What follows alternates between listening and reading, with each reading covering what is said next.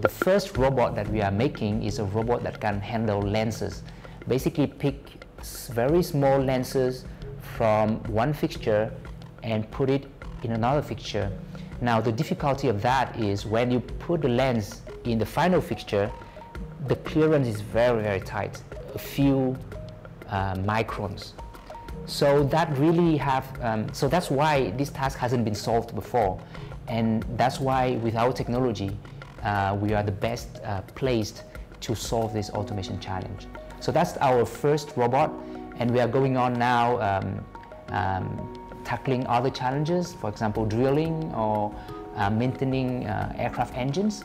In robotics especially, at the end of the day you want to see your robots doing real things in the real world, not just like doing demo in the labs. So that's mainly what prompted us to start this company, to bring the research you have been doing in the lab to the factory shop floor.